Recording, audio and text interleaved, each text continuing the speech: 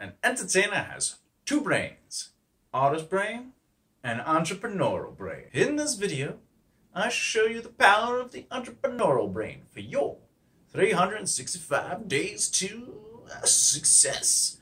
Let's make a right left here. Do you have what it takes to make a right left here? Do you? Well, hello good people. I'm Thomas, J Bellezza, and welcome to my video. If this is your first time to my channel and you want to learn how to succeed in entertainment, well then subscribe by clicking the bell icon so you don't miss out. Entrepreneurial brain is about treating your career in entertainment as a business. Mostly because it is a business. Starting a career is the same as getting your doors open on a donut shop. You need a business plan to figure out direction and strategy. Then potential startup capital and an understanding of your budget overhead. Then build and cultivate relationships while having a design brand to build awareness, which creates interest. It ultimately generates sales. So people buy into your brand's message. With that said, one thing you should keep in mind is this. An entrepreneurial brain is always finding solutions. There are no walls, only solutions. You could go under the wall, over the wall, around the wall, through the wall. Hell, there could actually potentially be no wall. In fact, you could blow up the damn wall. Find solutions.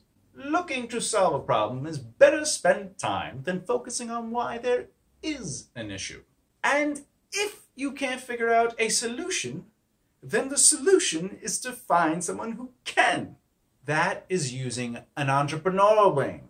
Things need to get accomplished. So do as much as you can until you can't, then hire somebody that can do what you can. Get things done and be proactive.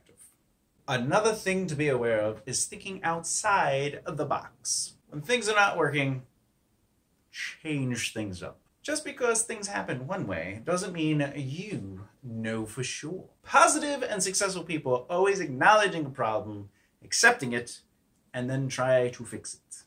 They compare what is working versus what is not working. Because that old saying, the road less traveled, is quite true. Because if everyone is trying it the same way in your circles, and no one is getting anywhere, then why try that particular way at all? And yes, based on this 365 days, I am showing you things that successful and positive people do the same. But those collections of tasks and responsibilities are nowhere near the same as those of people struggling. You must change things up by thinking outside the box. If what you are doing is based on those around you who are also not successful, then you have to look at the people that are successful and understand their process, not necessarily their results. Helpful tip! Take responsibility into your own hands. That's right, a successful person will take on responsibility and then take the lead. But they will also take the fall. And because they believe in what they are doing, they will give it their all. You must take responsibility because your success is based on what you do and do not do. Be proactive in your quest to succeed in entertainment. But remember, even though you need other people to be successful, because no man is an island, it still takes you to make the choice to be proactive. The rise and fall is all about your willingness to do, accept, and move on to find solutions by thinking outside the box. Thank you for watching this video and supporting these traveling adventures of a resilient entertainer. Please like, comment, and share along with subscribing for future content. If you have questions, let me know in the comments below. And as always, don't work too hard, but be productive.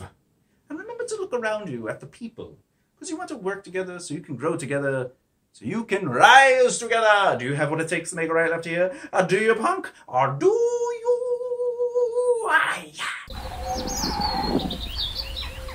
Oh dear.